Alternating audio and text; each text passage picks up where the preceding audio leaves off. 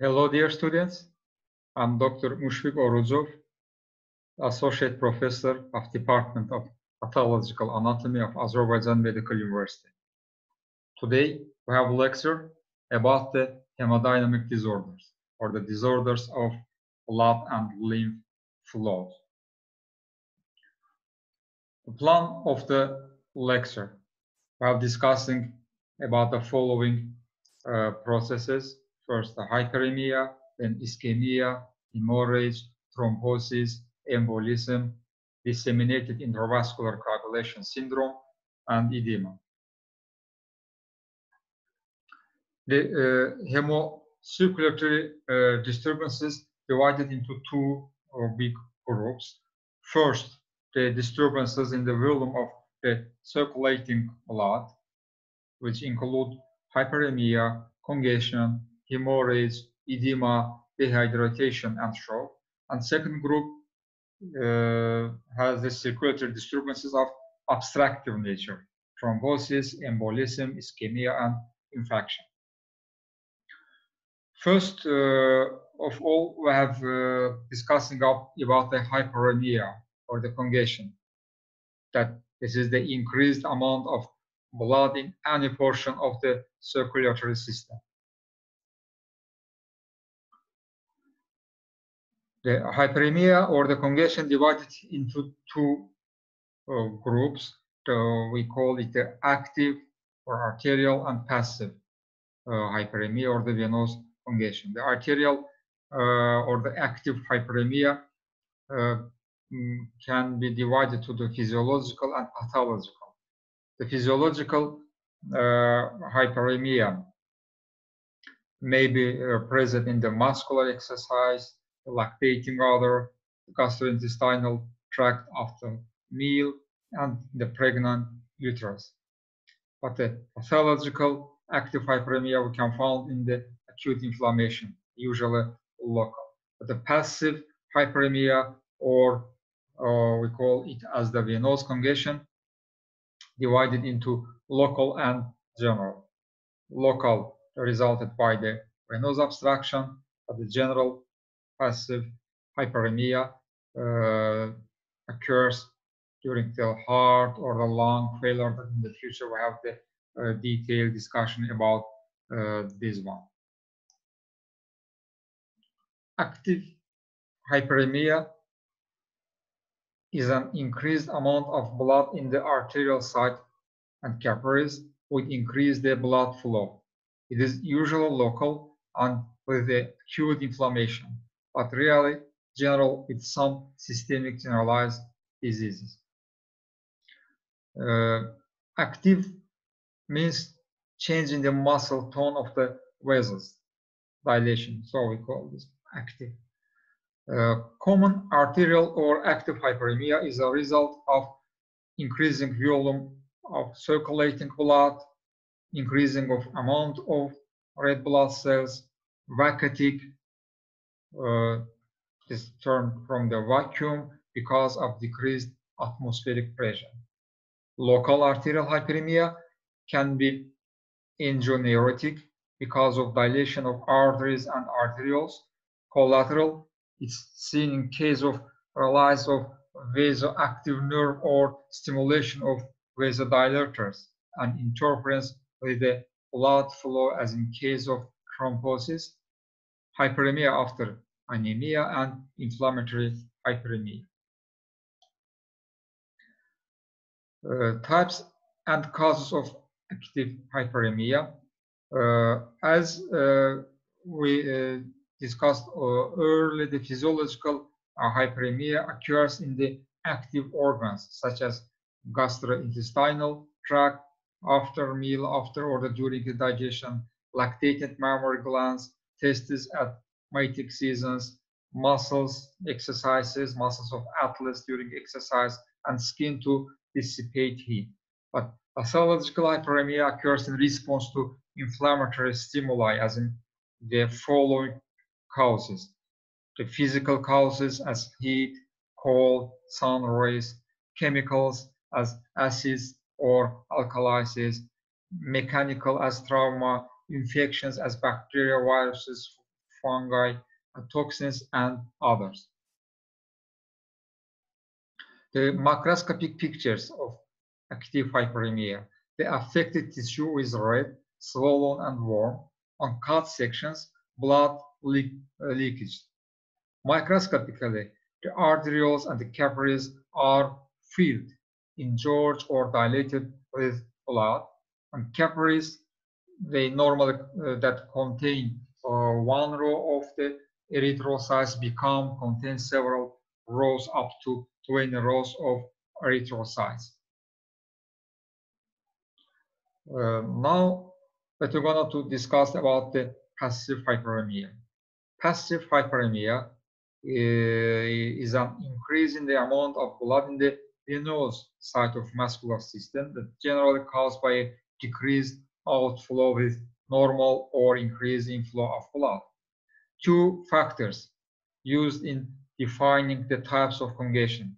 First, duration. It may be acute and chronic.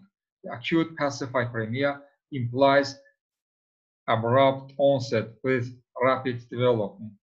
And chronic passive hyperemia slowly developing and or present for a long time. And second factor is extent. It may be localized and generalized. The local passive hyperemia, the change confined to a discrete area. It can be results of a venous obstruction by thrombosis, compression of veins by tumor, abscesses, cysts, or enlarged lymph nodes, and development of collateral blood circulation. But general passive hyperemia indicates a systemic change within an organ. It can be results of left-sided and right-sided heart failure, diseases of lungs that interfere with blood flow as pulmonary fibrosis and emphysema, and cardiac decompensation. Acute general passive hyperemia is sudden increase in the amount of blood in the venous side of circulatory system. The causes of acute general passive hyperemia, the interference with the function of one or more of the so-called blood pumps, heart, the movement of the respiration including diaphragm, the movement of the muscles. Macroscopic pictures include the affected organs become swollen, heavier, and purplish or bluish, and blood leakage from its cut surfaces. Microscopically, the veins, venules, and capillaries are engorged with blood. Chronic general passive hyperemia is gradual increase in the amount of blood in the whole venous system and persists for a long period of time. The causes of chronic general passive hyperemia are present in two main organs, in the lung and heart and lungs. In the heart, they may be present in the following conditions. First, during the valvular diseases, during the valvular stenosis, valvular insufficiency, and valvular incompetency. Second, myocardial weakness, as in case of degeneration or necrosis, for example, during the myocarditis.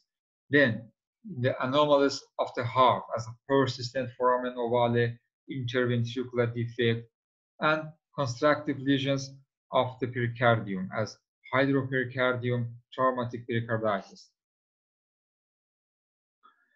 And the second organ that affected it is lungs. The first that causes from obliteration of the capillary bed, prevent the blood flow through the lungs, as in case of chronic alveolar emphysema, pneumonia.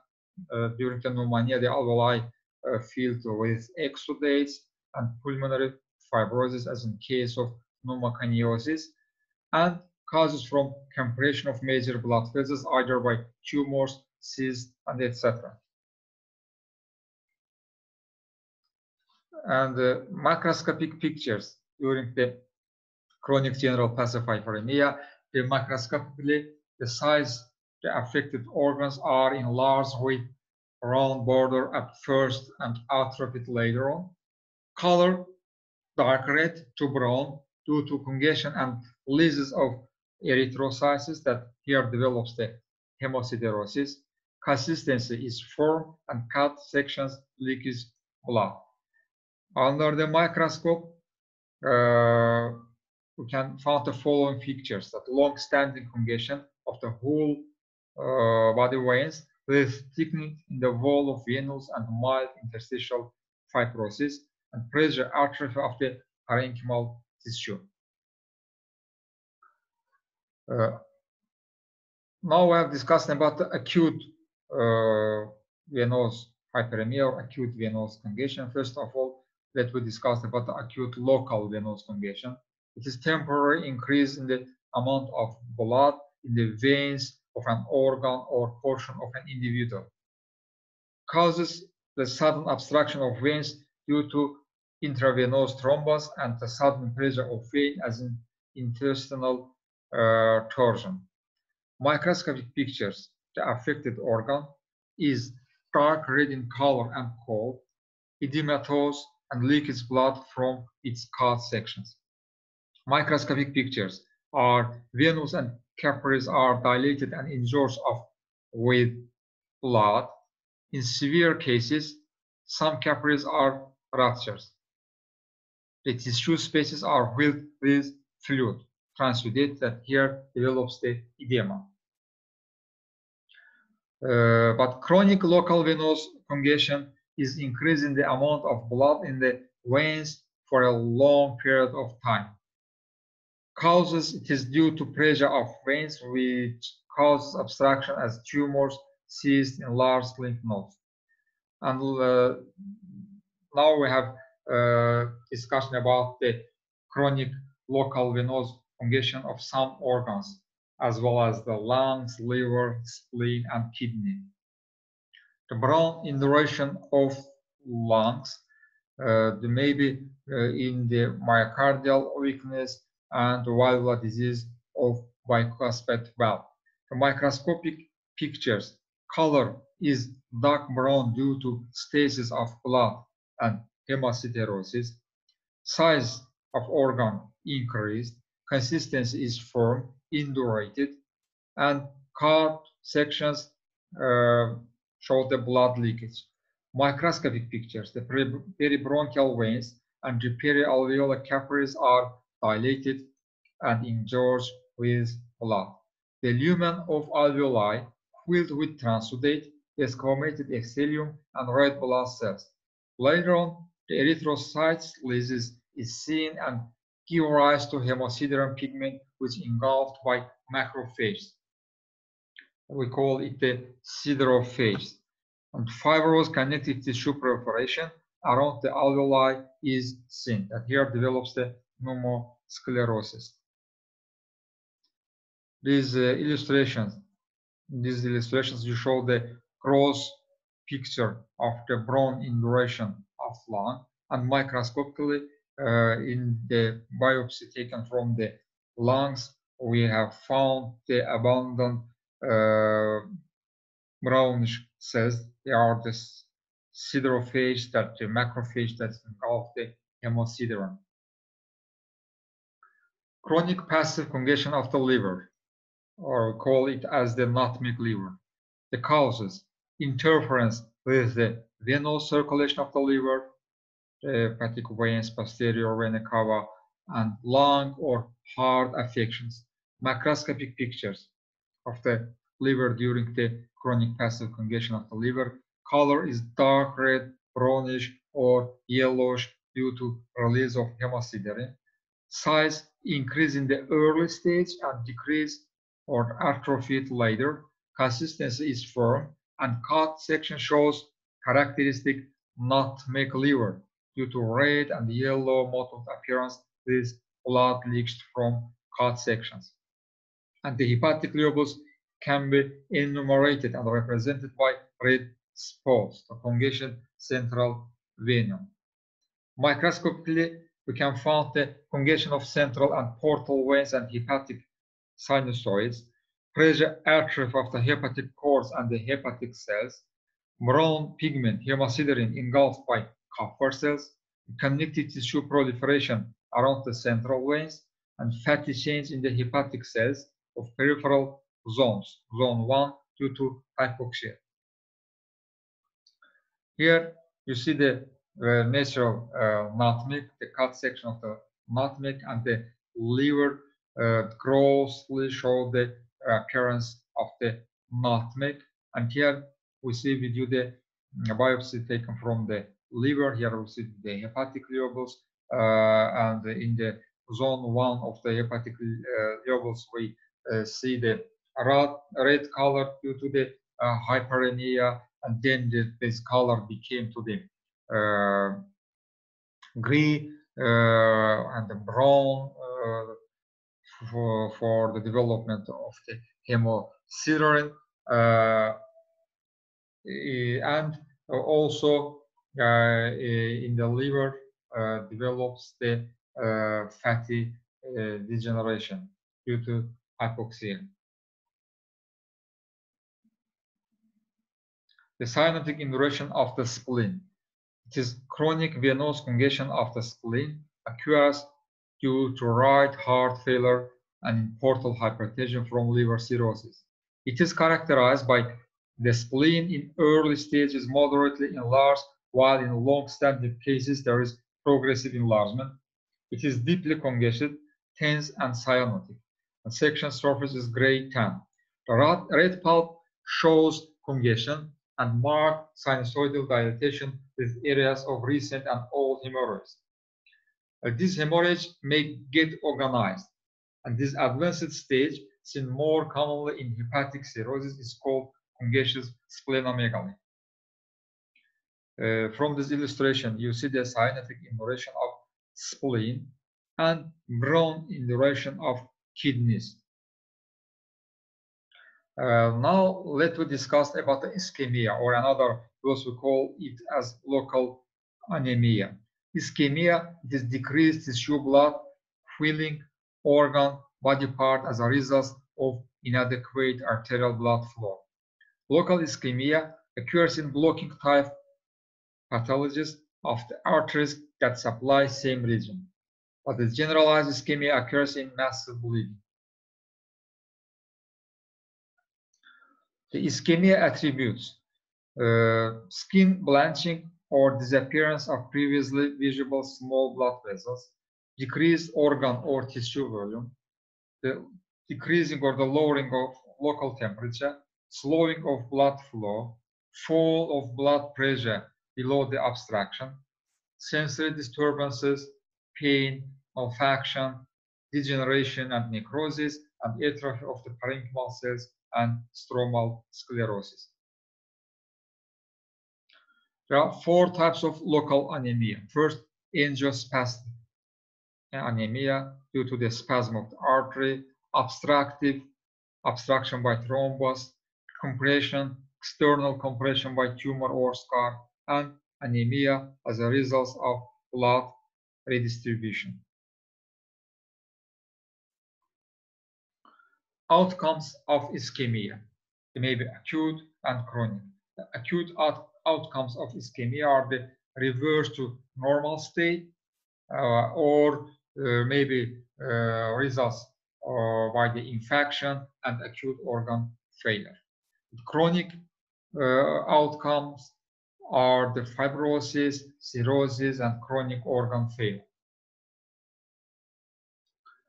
Now, let we discuss about the hemorrhage or the bleeding. Hemorrhage is an extravasation of blood as well as the erythrocytes from vessel or heart cavities into the extravascular space or by the cavity. You know from the histology there are 3 formed elements of the blood: the red blood cells of the erythrocytes, the white blood cells or the leukocytes, and platelets or the thrombocytes. In the normal physiological conditions, the leukocytes or white blood cells, it can leave the bloodstream. In some period they circulated in the peripheral blood, and after this one they leave the bloodstream but red blood cells in the normal conditions never leave the blood stream. If they will leave the blood, we'll call it the hemorrhage. There are some types of the hemorrhage. The types of hemorrhage according to the direction of the blood flow. It may be the external hemorrhage, for example, gastrointestinal hemorrhage or pulmonary hemorrhage. It is the bleeding to the external environment. But the internal hemorrhage, this is the bleeding to the body cavities or the perivascular soft tissue. The types of hemorrhage according to the flowing blood, maybe arterial hemorrhage and venous hemorrhage. Types of hemorrhage according to the site of origin. There are 4 types of the hemorrhage. Cardiac, as following a penetrating heart wound. Arterial, due to trauma and rupture of dissecting aneurysm. Capillary, due to trauma, inherent vessel wall weakness or coagulation defect. And venous hemorrhage, caused by trauma or surgical operation. Some morphological types of the hemorrhage include the hematoma, blood tumor, but this is the not true tumor of the blood. This is the hemorrhage with formation of a cavity filled with blood. Hemorrhagic infiltration is impregnation of tissue with blood preserving tissue components. Brise, the planar hemorrhage on the skin, the mucosa, mucous membranes. The punctate hemorrhage known as the petechia and ecchymosis, and apoplexy or the apoplexy, rapidly developed massive hemorrhage. Here you see the grossly picture of the hematoma and the cerebral hematoma. The radiologically, the grossly and the microscopically illustration of the hematoma. Types of hemorrhage according to location. We can divide to the internal hemorrhage, we divided, and external hemorrhage, but they have different names. The internal hemorrhage, the hemorrhage in the body cavities, it may be hemothorax, hemorrhage in the pleural cavity, hemopericardium, hemorrhage in the pericardium cavity, hemoperitoneum, hemorrhage in the abdomen cavity, hemoarthrosis, hemorrhage in the joint cavity, hematocellular, hemorrhage in the tunica vaginalis of testis, cephalhematoma, hemorrhage under periosteum of skull, hematorrhachis, the spinal cord hemorrhage. But the external hemorrhages include the epistaxis, hemorrhage from nose, hemoptysis or the coughing of blood, hemorrhage from lung, hematemesis, that indicates hemorrhage from stomach, melena, hemorrhage from intestine, metrorrhagia, hemorrhage from the uterus but not during the menstruation, hematuria, blood in urine, and purpura, tissue multiple hemorrhage. There are 3 mechanisms of hemorrhage. First, rupture or the hemorrhagia per rexin, due to rupture of the blood vessel wall during the injury, inflammation, necrosis, aneurysms, muscular malformations, sclerosis, and hyalinosis. Second mechanism is the hemorrhagia per diabrosin or the vessels wall corrosion after the influence of the tumor cells, necrosis, inflammation during the ectopic pregnancy. Third type is the hemorrhagia per diapedesis, through the intact wall by the hypoxia, intoxication, and hemorrhagic diathesis. What means the hemorrhagic diathesis? This is the hemorrhage tendency states. Maybe during the angiopathy, the hereditary hemorrhagic telangiectasia, Rendo-Osler disease, Scurvy and Schönlein-Henoch disease, in the thrombocytopathies, thrombocytopenia, hemolytic uremic syndrome, von Willebrand disease, and urethral coagulopathy, the hemophilia, and disseminated intravascular coagulation syndrome, PIC syndrome. The outcomes of the hemorrhage may be resorption with formation of the blood pigments, cyst formation after resorption of blood, encapsulation and germination of connective tissue of hematoma, we call it organization, and accession, infection, and suppuration. Now, we discussed about the thrombosis. What means the thrombosis? It is the formation of a solid mass from the elements of circulating blood within the vascular system. Thrombus during life of the patient. Thrombus, it is intravital, intravascular clot of all blood elements and in continuation of tunica intima of the vessel lining. There are three factors, three primary influences or three causes of the thrombosis that we call it the Virchow's triad. First is endothelial injury that can lead to thrombosis by itself, for example, inflammation of heart valves, and during the endothelial injury, the results by the exposure of subendothelial extracellular matrix that provide the platelet adherence and the release of tissue factors. After this one, the depletion of the prostacyclins that results by the primary and secondary hemostatic plaque formation. It is produced by the following causes: by the bacteria, toxins, or the chemicals, or diseases of the wall of blood vessels, such as the arterioma, arteriosclerosis, and pressure from outside by ligatory or stasis. Second postulate of the Virchow triad is slowing of bloodstream, or the turbulence or stasis. Normally, you know, the blood, the flow as the laminar flow in the blood vessels. So the cellular elements, cellular blood elements flow in the middle one that's surrounded by the plasma. Disrupt normal laminar flow allows platelets to contact endothelium, prevents dilution of activated clotting factors by fresh flowing blood, allows the buildup of thrombi that slow the inflow of anticoagulants and promotes endothelial cell activation. And causes is seen in aneurysms, cardiac anomalies, and venous stasis, and hypercoagulability,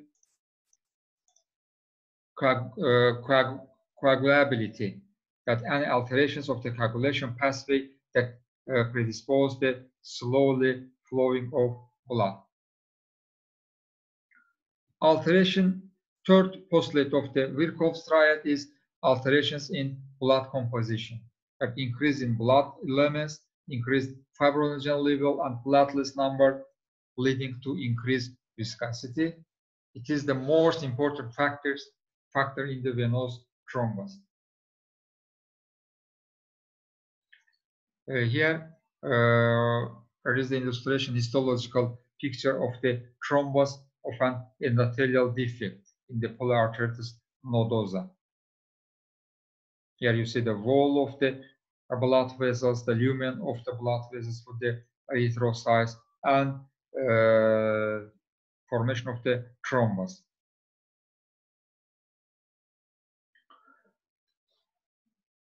Post-mortem blood coagulation is formed mainly from unstabilized stabilized fibrin, and there is no retraction.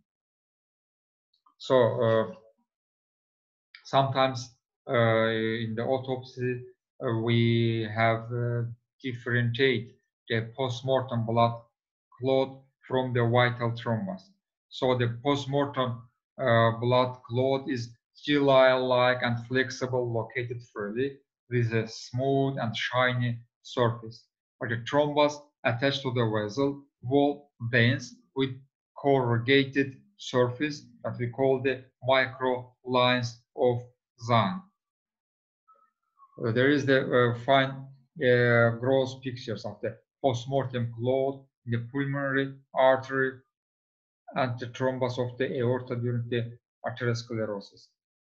So the consistency is firm here in the thrombus, very loose in the postmortem blood clot is the shiny, mainly found in the venous vessels, veins, but the thrombus mainly found in the artery that they firmly attach to the wall of the blood vessels. Thrombosis morphology. According to the structure, there are 4 types of the thrombus. First, white thrombus that consists of the fibrin with the platelets and the leukocytes that is formed slowly with a rapid blood flow, usually in the arteries. Second, red thrombus that include the fibrin with red blood cells formed rapidly at slow blood flow, usually in the veins. Third type is mixed thrombus, the combination of white and red thrombus that we call the layer thrombus, consists of attached to the vessel wall head that consists of the white thrombus, body, mixed thrombus, and tail, the red thrombus, usually forms in the veins and aneurysms. And the special type of the thrombus is a hyaline thrombus. It consists mainly destroyed from blood cells, the erythrocytes, thrombocytes, and plasma proteins, as well as the fibrin and fibrinogen. So the thrombus mass similar to the hyaline, translucent, we call the hyaline thrombus. It mainly develops in capillaries and other small caliber microcirculatory vessels. The hyaline thrombi most often occur with DIC syndrome, the disseminated intravascular coagulation syndrome. This is the gross picture of the mixed thrombus with the head, body, and tail. In relation to the vessel lumen, there are 2 types of the thrombus: the mural thrombus that directly attached to the vessel wall, but not completely obstruct the lumen, vessel lumen, and occlusive thrombus that formed during the growth of mural thrombus. There are also any special forms of the thrombus, the progressive thrombus that growing throughout blood flow, ball-like thrombus in the left atrium, dilatation, aneurysms thrombus, and microthrombus that see in the disseminated intravascular coagulation. Here we see with you the ball-like thrombus in the left atrium of the heart.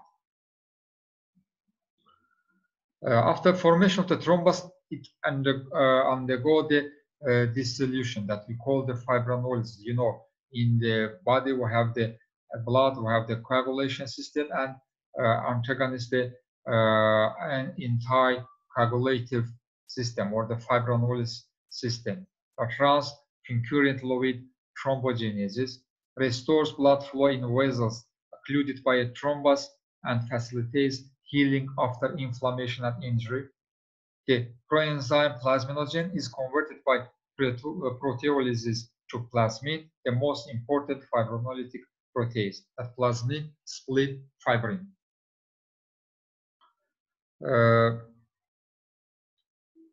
Thrombi may develop anywhere in the cardiovascular system, the cardiac chambers, valve, cusps, arteries, veins, or capillaries. They vary in size and shape dependent on the site of origin. The arterial or cardiac thrombi usually begin at the site of endothelial injury, for example, in the arteriosclerotic plaque, or turbulence in the bifurcation sites of the blood vessels. But the venous thrombi characteristically occur in sites of stasis. Arterial thrombi grow in a retrograde direction, from the point of attachment. Venous thrombi extend in the direction of blood flow, for example, toward the heart. The propagating tail of either thrombi may not be well attached, particularly in ways is prone to fragmentation, creating an embolus. That today we'll discussing about the embolism also. When formed in the heart or aorta, thrombi may have grossly and microscopically apparent laminations called lines of Zahm. These are produced by alternating pale layers of platelets admixed with some fibrin and darker layers containing more red cells. When arterial thrombi arise in heart chambers or in the aortic lumen, they usually adhere to the wall of the underlying structure and are termed mural thrombi. Here is the histology of the thrombi, macroscopic picture of the thrombi. We see with you the wall of the coronary artery, that another side the nerves in the epicardium, epicardial fat tissue, but the lumen of the coronary artery filled with the thrombus. This is the recent thrombus adherent to the wall. And we see with you the fibrin network. The lumen of the coronary wall absolutely filled with the thrombus. Arterial thrombi are usually occlusive. The most common size in descending order are coronary, cerebral, and femoral arteries. It is usually superimposed on an arteriosclerotic plaque and are firmly adherent to the injured arterial wall and are gray-white and friable, composed of tangled mesh of platelets, fibrin, erythrocytes, and degenerating leukocytes. Here you see the histological structure of the occlusive arterial thrombus. You see the section of the blood vessels, arteries, and the lumen filled with the thrombus, occluded with the thrombus. No any lumen spaces shown in these sections. But the venous thrombosis, also called the phlebothrombosis, is almost invariably occlusive. The thrombus often takes the shape of the vein. Because these thrombi form in a relatively static environment, they contain more enmeshed erythrocytes and are therefore known as red or stasis thrombi. The phlebothrombosis most commonly affected the veins of the lower extremities in the 99% of cases. The outcomes of thrombosis may be favorable and unfavorable. The favorable include the aseptic autolysis and organization with sewage and vascularization and petrification. But unfavorable include the septic autolysis, thrombobacterial embolism that results with the sepsis, and thromboembolism. The histology of the coronary artery, we see the wall of the artery and the lumen of the artery that filled with the organized thrombus. But in the organization we will study also later in our next lectures. This is the development of the connective tissue. Embolism is circulation in the blood or lymph, foreign particles known as the embolus, followed by blockage of blood vessels. There are three types of the embolisms. First, the orthograde, direct with blood flow. First, from venous system of the systemic circulation and right heart into vessels of the pulmonary circulation, from the heart cavities, aorta and large arteries, really from the pulmonary veins and arteries of internal organs into smaller vessels, and from branches of the portal system into the portal vein of the liver. Second one, retrograde, against blood flow in case of heavy embolus. And third, paradoxical moving of the embolus from arteries to the veins, bypassing the microcirculation through the defects of heart septum or arteriovenous anastomosis.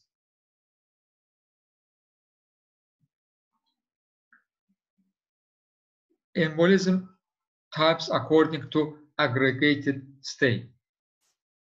First, there may be solid, the thromboembolism, tissue embolism, microbial embolus, and the foreign bodies. Second, liquid, fatty embolus, gaseous, they also divide to air and gas embolus, and mixed. For example, the amniotic fluid. There are thromboembolism. There are two types of the thromboembolism, arterial and venous. First, let's discuss about the arterial thromboembolism. The source, the left cavity of the heart, aorta, and other arteries, affects infarct of various organs and tissues, including gangrene, ischemic stroke. And venous thromboembolism, the source are the veins of systemic circulation, more often veins of lower limbs, pelvis, and the thromboembolism of the pulmonary artery.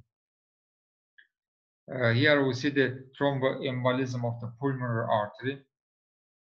You see the reflexogenic zone in the area of bifurcation of the pulmonary artery, and the thrombosis, during the thrombosis, the reflexogenic area is stimulated, that results with the sudden death. Tissue or the cell embolism.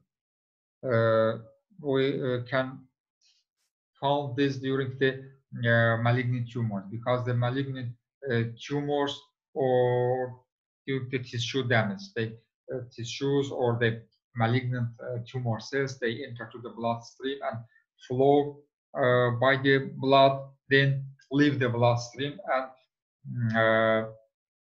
during the circulation they can play a role as the embolus. They affects as the infection and metastasis. Here is the metastatic tissue. This is the biopsy taken from the lung, and in the lung we see the clusters of the breast cancer. Here.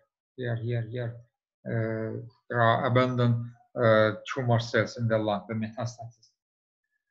Microbial embolism, the sources by the bacteria, fungi, animals, parasites, protozoa, effects as the metastatic abscesses, such as the pilophlebiatical abscesses, and embolism by foreign bodies, the fragments of shells and mines, uleates, and etc., cholesterol crystals, or atherosclerotic plaques. Here you see the biopsy taken from the kidney, and in the glomeruli we see the inflammation. We call it the suppurative nephritis. This is the embolic suppurative nephritis. Fatty embolism occurs in the fracture of the long bones or the massive subcutaneous tissue. They affect the acute lung failure and cardiac arrest at blockage 2/3 of pulmonary capillaries. Here is the histopathology of fatty pulmonary embolism. This is the biopsy taken from the lung, and here we see the emboli, the fats in the pulmonary veins, pulmonary vessels. And also the another histological pictures of the embolus in the bone marrow and the fat emboli of the pulmonary tissue. Aeroembolism. Sources the neck veins with injuries, uterus veins after childbirth that results by sudden death. But gas embolism develops during the rapid the compression, the diverse or the gas gangrene that affects the centers of necrosis and hemorrhage, mainly in the brain.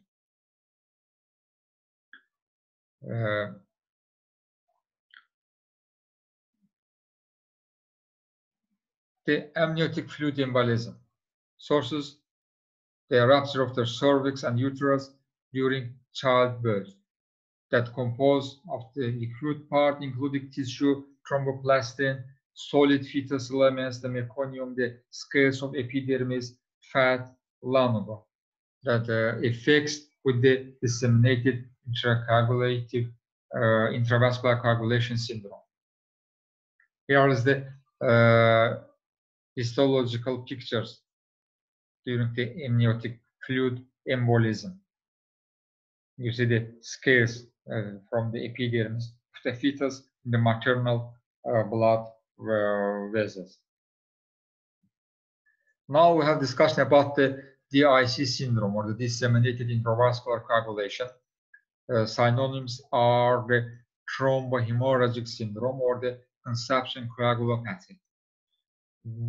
DIC is an acquired non-specific process of hemostatic disorders developed as a result of excessive activation of coagulation and anticoagulation systems. The main symptoms of DIC are the phase change of hemostasis in a hypercoagulative state replaced by incoagulability, blockage of microcirculatory by aggregates of blood cells and microthrombus, and bleeding and hemorrhage or apoplexy. Etiology of the DIC.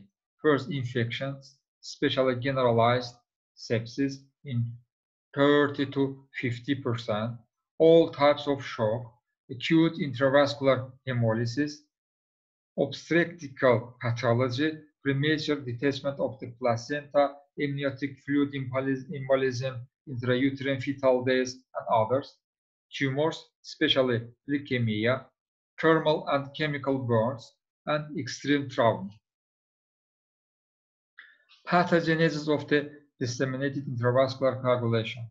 First, activation of hemostatic system by various factors, diffuse intravascular coagulation and aggregation of blood cells mainly in the microcirculatory, conception coagulopathy, spread of hemorrhage, and alterative change in various organs and tissues. There are 4 stages of the DIC. Stage 1, the hypercoagulation and aggregation of blood. In the laboratory, the blood clotting time decreasing. Second stage is the transitional stage. In the laboratory, normal blood clotting time, but the fibrinogen content and thrombocytopenia, the fibrogen decreased, and we found the thrombocytopenia. Third stage, called as the hypocoagulation. In the laboratory, the blood clotting time increasing, but the fibrogen content decreasing, and is the thrombocytopenia. And stage 4, the regenerative or outcomes and complications.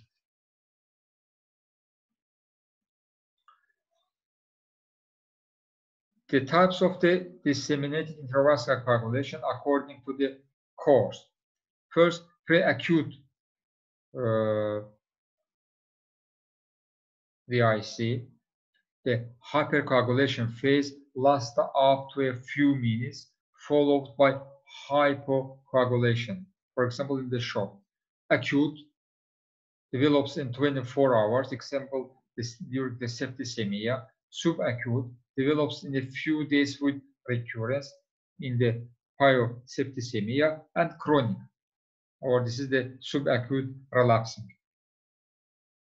The pathology of the DIC. Direct signs of the disseminated intravascular coagulation is the aggregation of blood elements of the red blood cells and the platelets and fibrin structures. First, individual fibers and bundles of fibrin in subthrombus, covering by fibrin layer, vessel walls, and formation of the microthrombi, fibrin, hyaline, globular, platelets, leukocytes, erythrocytes, and mixed. But indirect signs are the hemorrhage and necrosis. Here is the histological pictures during the DIC. Here we see the hyaline thrombi in the kidneys and in the lungs. And final stage, the fourth stage, we'll discuss the change of the organs during the DIC. The shock lungs, we call the acute respiratory distress syndrome or the diffuse alveolar damage. The edema, hemorrhage, aggregation of the red blood cells, microthrombosis, and hyaline membranes. For example, in the shock. Symmetrical cortical necrosis of the kidneys, that characterized by the microthrombosis of the glomerular capillaries with necrotizing nephrosis. For example, the bacterial shock.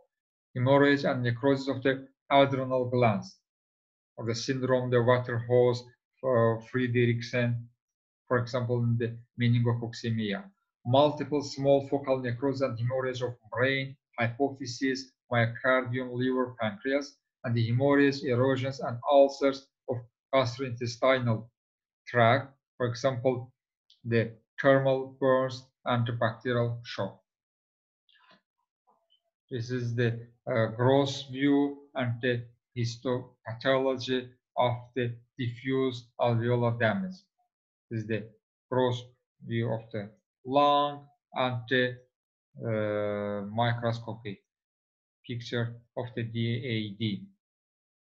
And finally, let's discuss about the edema. Edema, this is the increased fluid in the interstitial tissue spaces. Fluid may also accumulate in the body cavities.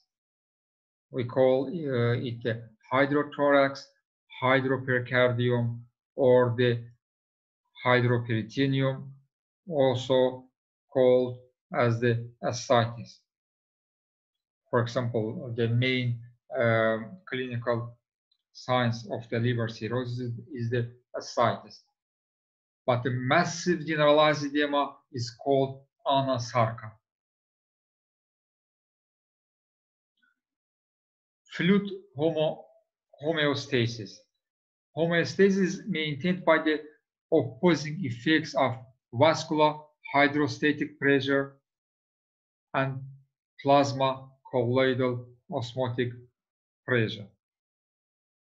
Here is the illustration of the hydrostatic pressure and the plasma colloid osmotic pressure. The edema fluid we call the transudate. Transudate is a protein pure, a specific gravity less than 1.012, but the exudate is the protein rich fluid. This is the inflammatory edema. Differences between transudate and exudate. As we said, that transudate the infiltrate of the blood plasma without change in endothelial permeability. But the exudate is the edema of inflamed tissue associated with increased vascular permeability. The transudate is non-inflammatory edema, but the exudate is inflammatory edema. The protein content in the transudate low, less than 3 gram milliliter in the deciliter, mainly albumin, low fibrinogen, has no tendency to coagulate, but in the exudate, high. They readily coagulates due to high contents of fibrinogen and other coagulation factors. The cellular content of the transudate, diffuse cells, mainly mesothelial cells and cellular debris, but in the exudate there are many cells, inflammatory as well as parenchymal cells. For example, the transudate edema is the edema in congestive cardiac failure, but the exudate, purulent exudate such as pus. About the exudate, we'll detailedly discuss in our next lecture of the inflammation. There are 4 developmental mechanisms of edema. First, increased intravascular hydrostatic pressure. It is associated increased blood volume in the microvasculature, such as venous congestion due to heart diseases, thrombosis, and aneurysms, or with active hyperemia in acute inflammation. Second one, increased microvascular permeability. It is associated with the inflammation and acute due to bacteria and their toxins, and snake venom lead to leakage of plasma fluid and edema. Third, decreased plasma colloidal osmotic pressure. It results from decreased plasma proteins, mainly albumin, as in case of kidney diseases, is the most causes of edema. And finally, lymphatic obstruction, lymphogenic edema. It occurs in case of tumor, abscess, and intravascular paralysis or the filarias, lead to accumulation of edematous fluid. Here is the grossly picture of the filariasis, the parasitic infection caused by an infection with roundworms of the Filaroidea type and affecting inguinal lymphatics, resulting in elephantiasis. Morphology of the edema. Subcutaneous edema. Edema of the subcutaneous tissue is most easily detected grossly in naked eye, not microscopically. If we'll push our finger into it, the depression remains here. Dependent edema is a prominent feature of congestive heart failure. Facial edema is often the initial manifestation of the nephrotic syndrome. Pulmonary edema is most frequently seen in congestive heart failure. May also be present in renal failure, adult respiratory distress syndrome, pulmonary infections, and hypersensitivity reactions. During the pulmonary edema, the lungs are typically 2-3 times the normal weight. The gross sectioning causes an outpouring of frothy, sometimes blood-tinged fluid. Here you see the arrows show this fluid, and in the microscopic picture show the transudate in alveolar lumen, the thickening of the alveolar walls, the dilated capillaries and interstitial edema, and the dilated capillaries in alveolar walls. And cerebral edema. They may be found in the trauma, abscess, in the neoplasms, in the tumors, in the infections, the encephalitis due to, say, West Nile virus, and etc. The clinical correlations. The big problem is there is no place for the fluid to go, because in another organs, for example, in the abdominal cavity, when the fluid leak, the plasma leakage to form the edematous fluid, it has the enough spaces to fill up, such as the abdominal cavity to formation of the ascites, because this is the loose organs. But in the brain, there is no any spaces. The fluid, when the edematous fluid enter to the cerebral cavity, it presses the brain, and it must to flow from anyone from one side, and it found the foramen magnum of the occipital bone. When it flow through the foramen magnum of the occipital bone, it pressed the medulla oblongata to the occipital bone, because In the medulla oblongata, there are vital centers as well as the respiratory centers. During the pressing of the medulla oblongata to the occipital bone, the respiratory center damage that results by the death. So the herniation into the foramen magnum will kill.